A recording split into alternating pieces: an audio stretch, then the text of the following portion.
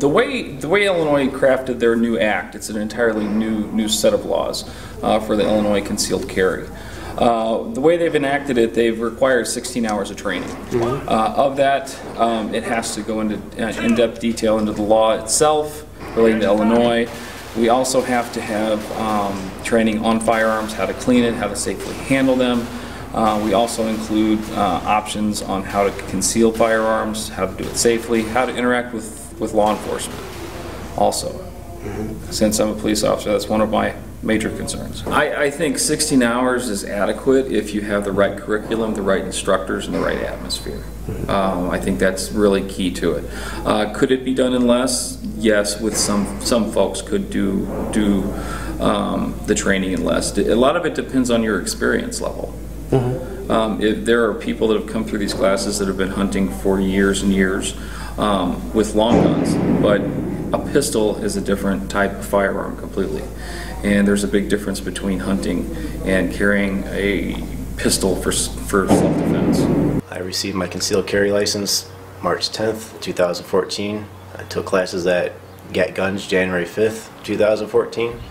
It took 60 days for me to get my actual permit/license approved. Nowadays, society is just a little bit harder than it used to be back in the day. It seems like the police are overwhelmed with crime and they can't respond as fast as they need to, so pretty much grew up around weapons and guns as in the military and just feel a lot safer for myself and my family in society today.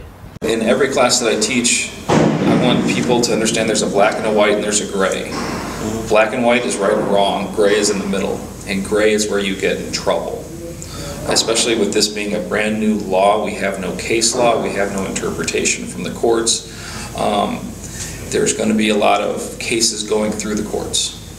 Okay. So that's why I tell everybody, stick with the right and wrong. Don't, if it's questionable whether you should take a gun, whether it's legal or not, don't take a gun until you get some clarification.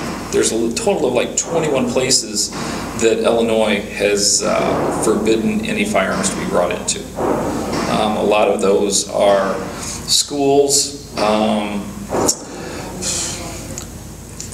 many parks, schools, parks, any big public assembly areas, for example, the United Center, any major sporting events. The list goes on and on, but one of them also is public transportation. So, Metro, you cannot carry, if you're riding downtown because you work down there, you cannot carry a loaded firearm with you. However, you also have to factor in scenarios. Where is this line if you're going to draw your firearm and use it? You can't just pull your gun out and threaten somebody with it.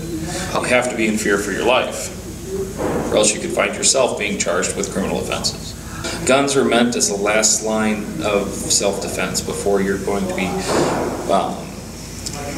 suffer great bodily harm or death.